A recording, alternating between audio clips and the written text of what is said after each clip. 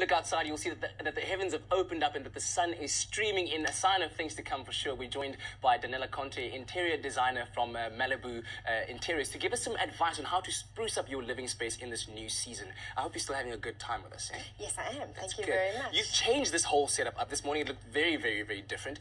Looking at the current trends that are making headway in interior designing, what are you looking at right now? Okay, well, what I did here with the couch is we wanted to give it, excuse me, a happy, fresh summer holiday mood. So I kept the covers, I kept the inners, and I just changed the covers into a coral, sort of a duck egg coral, and working with a little bit of navy.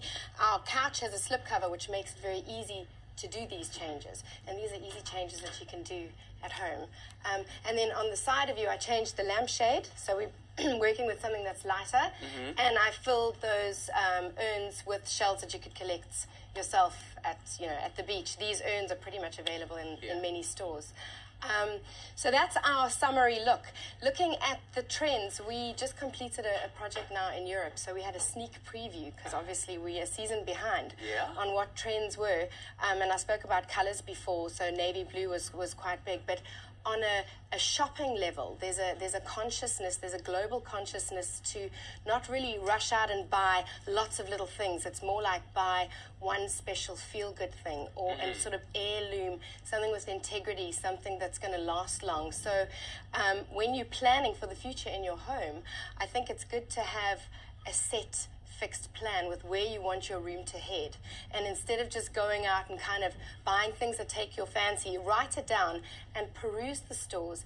Buy things that are going to have longevity, they're going to, that are going to last long, that are going to kind of transcend trends, but still keep with, your personality and the character of your home.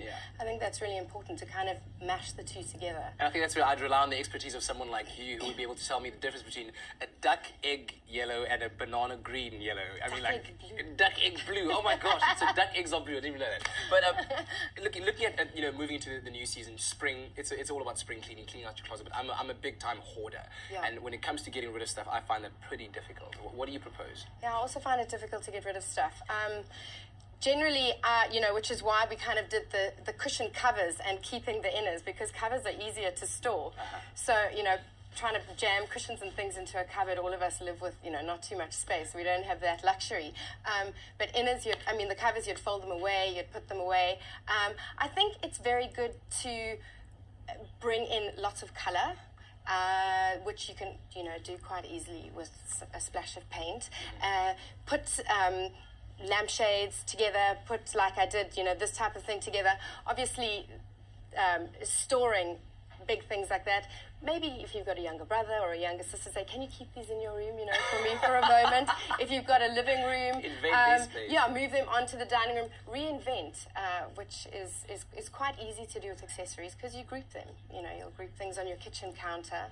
Take the shells out, fill them with lemons. You've got a brand new kind of look of a vase. You make it sound so easy, but I don't know if you saw this. Just before, while she was talking, she kind of propped this throw pillar up, and then she karate chopped it, she calls it, because I don't know what to do with these throw pillars. And she says that's the perfect way of placing them. So you prop them up first, and then you karate chop them. Yeah, that's the designer look for cushions. You'll see when you flick through magazines, they're not like this. Yeah, they always... You have the karate chop. It's just a decorating thing. I don't know. It's quite silly, but it does make your cushions look a lot fuller, which is, there we go. Well, thank you very much for all this advice. I really, really appreciate it. Thank you very much.